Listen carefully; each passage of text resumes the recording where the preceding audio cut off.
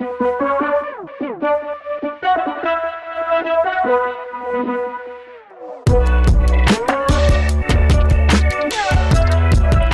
guys, welcome back to the channel. Today we're going to be actually powder coating my rims, maybe my hubs. Still not 100% sure on how I feel about it. Definitely going to be doing the rims though. I have a few things that I've already done.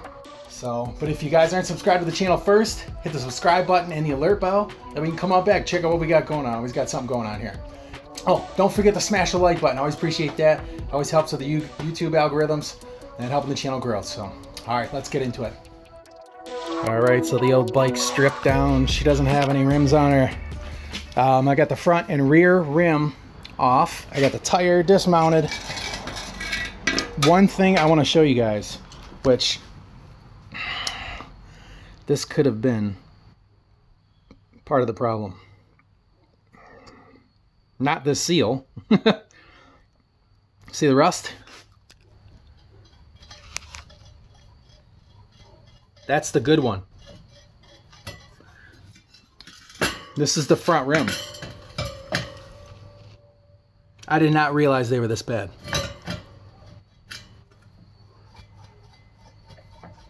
I mean, they're both dry, and there's actually quite a bit of axial play. So when I move the rim this way, I grab it from the top and move it this way, you can hear it go and feel it like it's a little bit of a knock noise going back and forth. It wasn't moving, you know, you could barely, I mean, it was maybe moving. You couldn't really even see it move. You could just hear it and feel it. So I've heard of people having worse bearings than that in the front, but I think it was just a perfect storm. You know, lesson learned for sure. So, all right, so I got those off. Next thing I'm gonna do, so I'm gonna start disassembling these rims. I gotta take the brake discs off of both. I gotta take the gear off of the rear one, and then I gotta take this one already has the seals out, and then I gotta heat them up, pop the bearings out of both, and then yeah, I can start fully disassembling them. Like this, just a collar. But yeah, these are way overdue. And when I did clean these out and re-grease them, but yeah, they're just, the seals are not good. So yeah, this is long overdue. I got bearings coming for the front, and then I have bearings for the rear already, and seals. So that's the progress.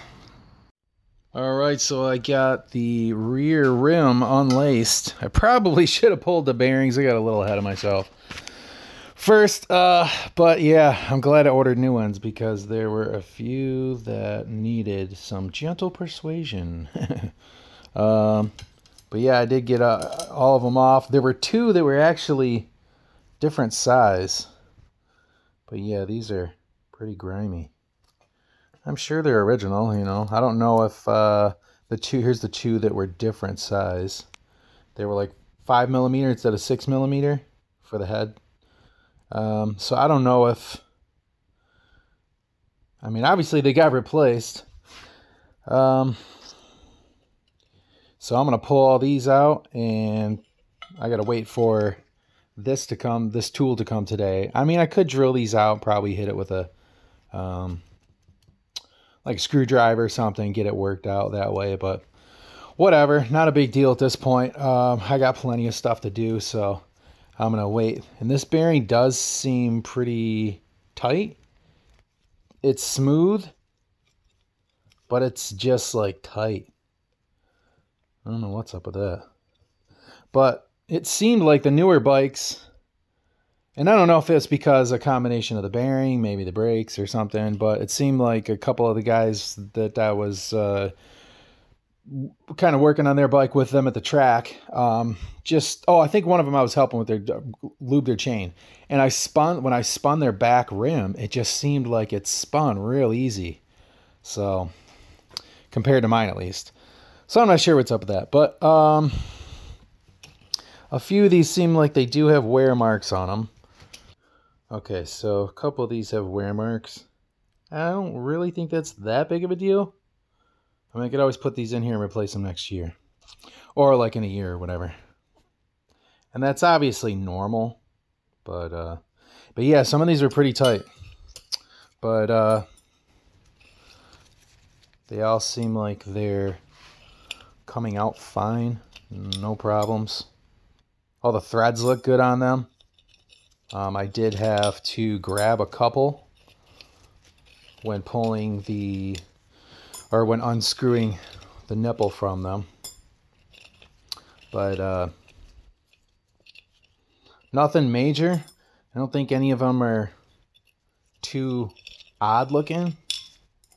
You know, as far as their shape or, you know, if they're bent or anything like that. They all look like they're in pretty decent shape. There's one right there. You can see. This one's just a little dirty. But other than that, I mean, so far so good. Not too much of a problem taking these apart. Like I said, I mean, this is only my second time delacing and rebuilding a set of rims. So I wanted to do some smaller rims to get that down first. And, you know, that way I could figure out my whole truing situation. There's the other one. So hopefully everything will go fine. I'm not sure if any of these are supposed to be bent or not. Looks like I got a little bit. But these things are definitely dirty. I don't know if polishing these up will work. Gonna find out, that's for sure. If it doesn't work, I may very well just powder coat them. Just a light powder coat on them. Should be easy to do. But hopefully I can polish them up, and then I think I'm just gonna go with like probably just go with black on the hubs. I thought about doing the candy red, but I don't know. It seems like that's everywhere. I don't like to be the same. Well, I like my stuff to stand out, just to showcase, you know, my style, I guess you could say. So that's all them. And that's all these. These were the brake side. 1, 2, 4, 5, 6, yep. And these, so all the mainly straight ones are for the gear side. So I'm gonna start popping these out and start taking a look at everything. Okay, so at this point what I did is I heated up, which I'm gonna do a little more because it's been sitting. Just gonna heat this hub up, and then I've already got it to move a little bit. What I did was I ended up just taking a punch and I pushed the spacer in between the bearings on the inside of the hub there over a little bit, and then I hit it from this side and was able to get a little bit of a gap, and then that way I can put my bearing hammer, slide hammer in there, and it should pop out.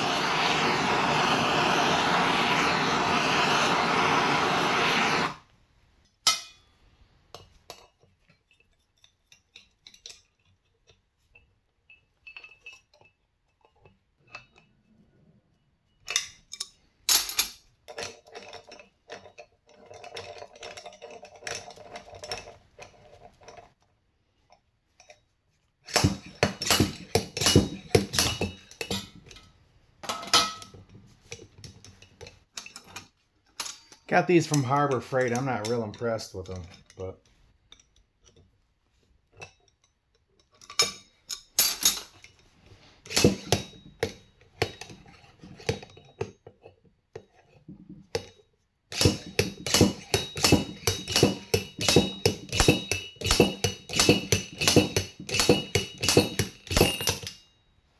they work. But yeah, you can, that grease does not smell good in there, just heating it up that little bit. So the right tool for the right job, folks, really makes a huge difference. Unscrew this center portion. I mean, this could honestly probably be repacked, but I got new ones. Why even worry about it? I don't know why they would even keep the seals off like that. I mean, you could pull the seals off, repack them, you know, clean them out real good, repack them, but then you could put the seals back on.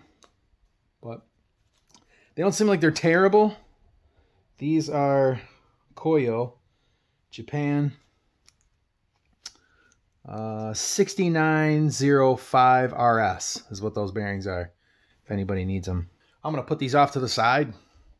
I mean, that terrible bearings, they spin, you know, moderately smooth. Might be able to use them for a project, who knows. All right, so we're going to flip this over. I can't remove this one yet. I'd probably drill out these two little divots.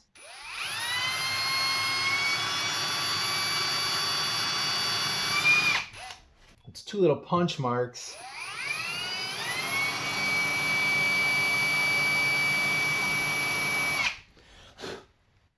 Okay, so once that tool comes in, I'll show you guys how that works. I mean, it's pretty simple. You just stick it on there, bop, bop, bop, bop, bop, with a Ooga Dooga gun, and it comes right out.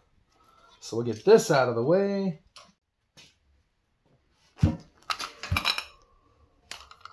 First thing we got to do is take off this front rotor.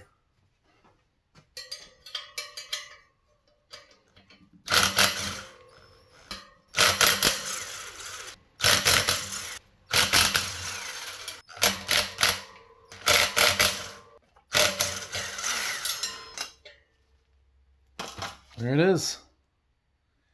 And manual says you want to make sure that your rotor is not warped at all. This one looks pretty good. You can lay it on a flat surface, or you can take a straight edge, put it across different angles, and that'll tell you if you got any warpage.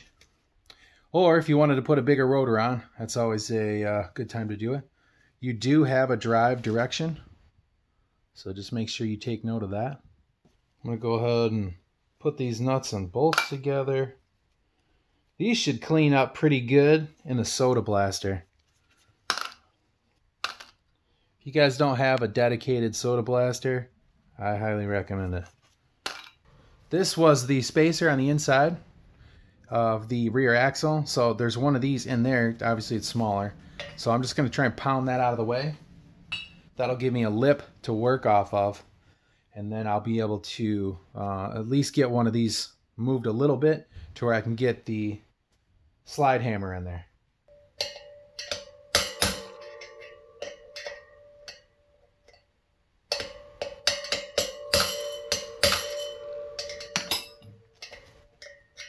See? There's a lip in there. So then I flip it over. Okay, so we'll go ahead and heat this up a little bit.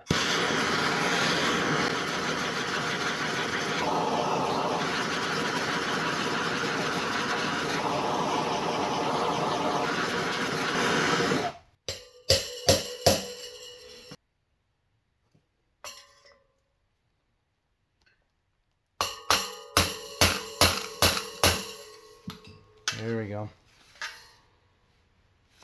All right. So now you can see it's up.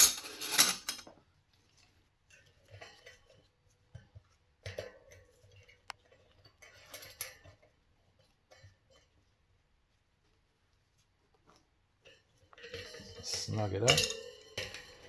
Put your slide hammer on the end.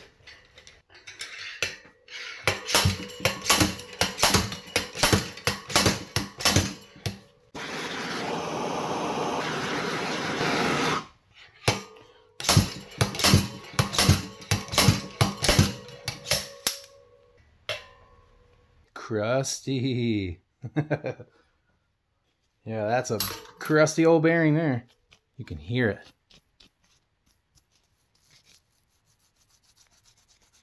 You don't want to hear it. All right, let's get the other side now. The bad side, the real bad side.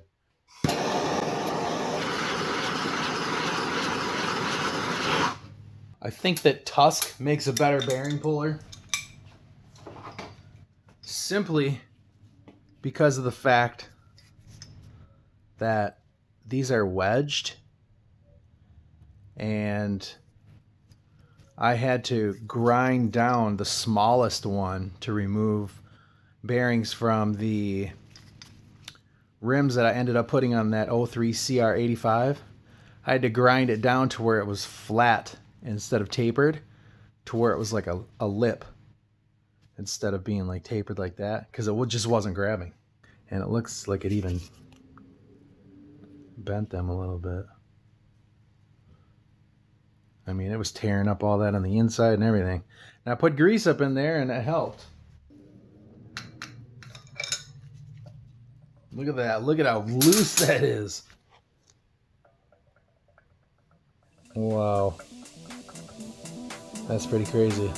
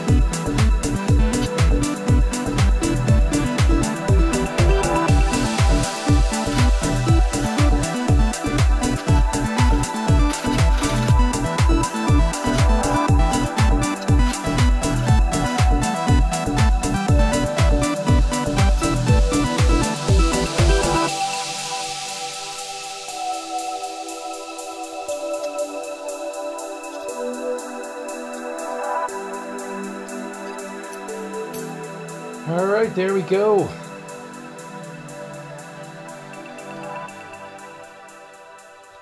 So get these cleaned up. Could probably put them in the soda blaster and see what that does to it.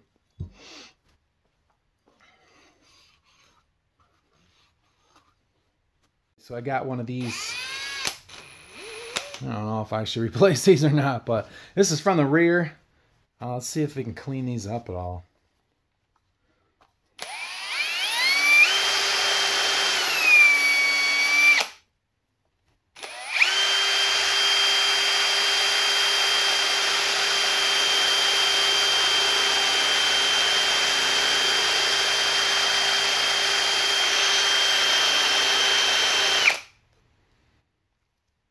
Yeah, it does look like they're cleaning up.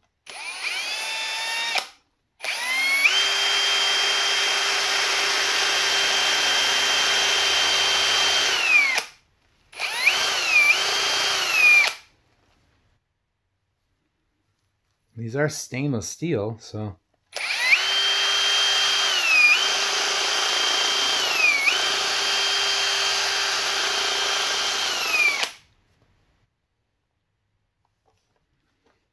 it's not too bad.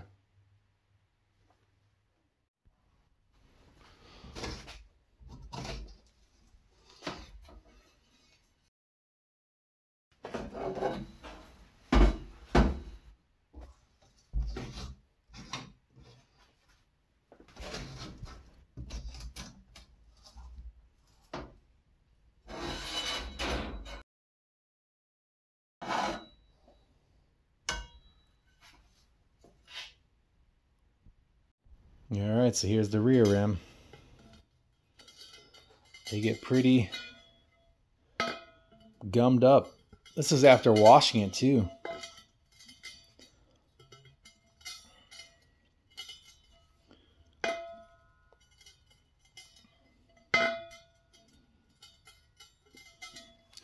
So that's the last time this thing will ever be shiny chrome or shiny aluminum. Just going into the blasting cabinet.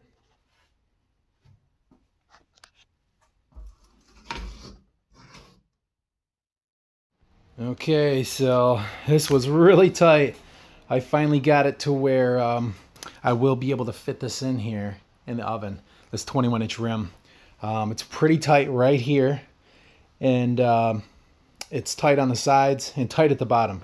But this is a pretty stable setup, And I had to put this on the very top, and I have to, when I put it in, I have to lift the back of it up to where it goes up and over the bulb glass, and it'll fit. So yeah, I'm gonna get ready to spray it right now, and then I'm gonna go ahead and pop it in the oven and hope for the best. So all right, I will be back.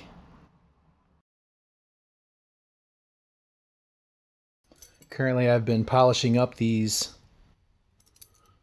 spokes here, and all I'm doing is just using some of this scouring pad, and it's been cleaning them up pretty good. So I think that'll look just fine. Big difference. Pretty grimy. So I got those cleaning up. I got the rear spoke nipples, and then I got the tusk bearing retainer remover tool, socket, whatever you want to call it. So I'm going to go ahead and heat that up. I started cleaning up some of the back spokes, and that's what they used to look like. So they're cleaning up pretty good. I mean, they're not perfect, but hey, that'll look a heck of a lot better than it did. All right, let's get some heat on this thing.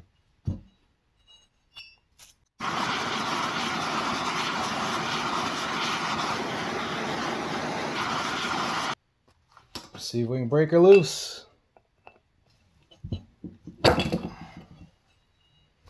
Let's use an impact.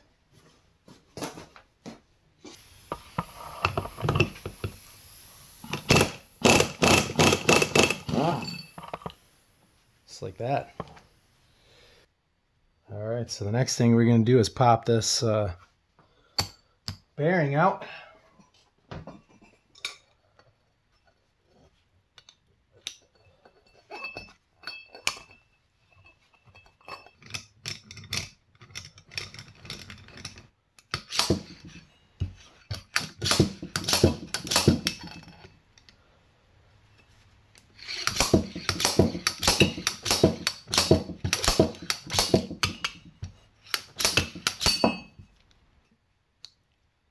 So I'm going to go ahead and clean this up once it cools down, and then I'm going to put it in the sandblaster.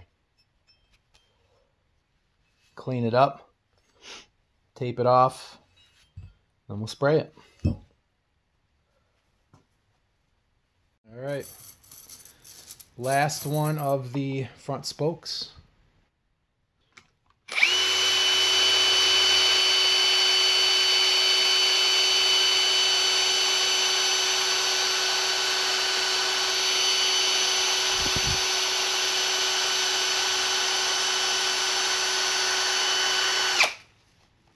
And then I was doing all the threads, but I'm just going to use a wire wheel on the threads of each one of them.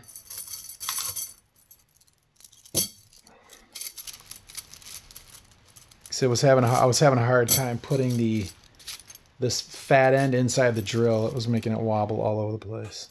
So that's that. Quite a difference.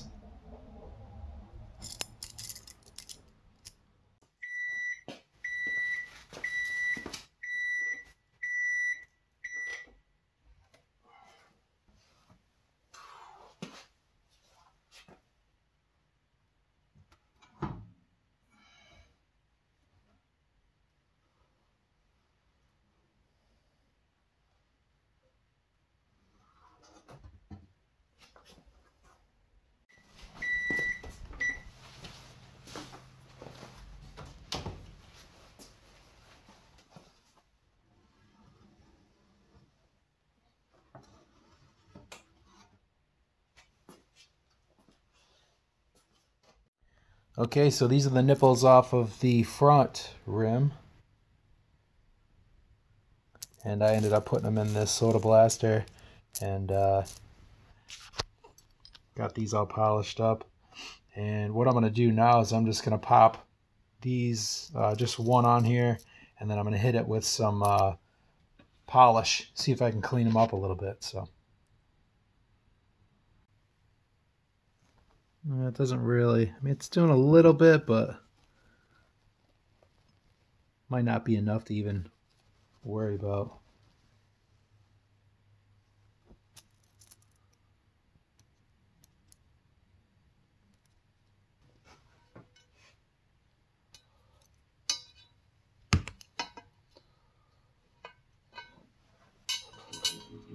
Nah, that'll look fine.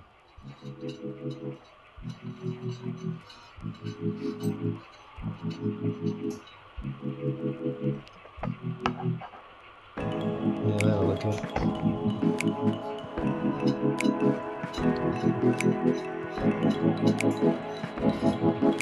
If anything, I'm going to hit these the wire with.